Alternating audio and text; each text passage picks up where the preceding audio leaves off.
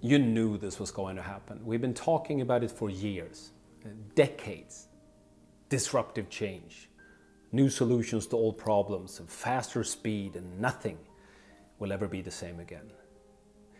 Sure, we were talking about smartphones, robots, artificial intelligence, not a virus, but the essence is the same. The way you handle change will determine your future success. Well, change is here. We're in this crossroad right now. This way here is fear. This is for the ones who want to protect, to save, to make sure to, as soon as possible, come back and continue and do whatever we were doing before.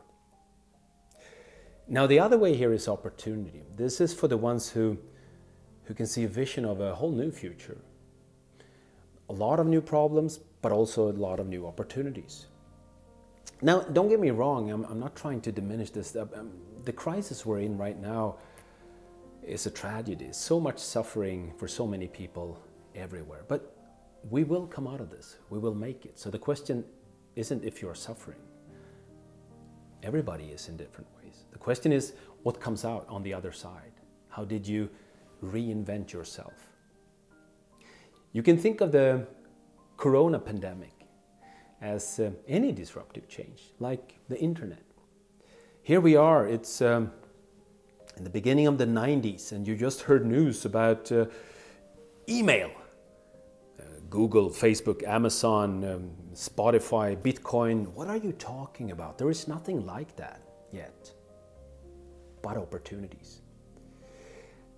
Since the change right now is so overwhelming, it's fair to assume that many will lose a lot.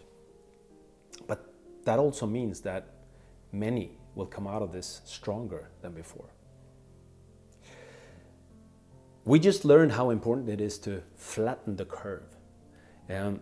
Billions of people, everybody on the planet knows that reference right now.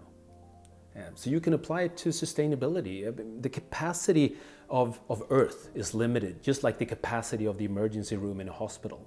So we need to flatten the curve now to not face a disaster in the future.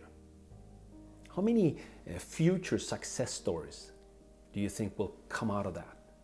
Ideas on how to flatten unsustainable curves.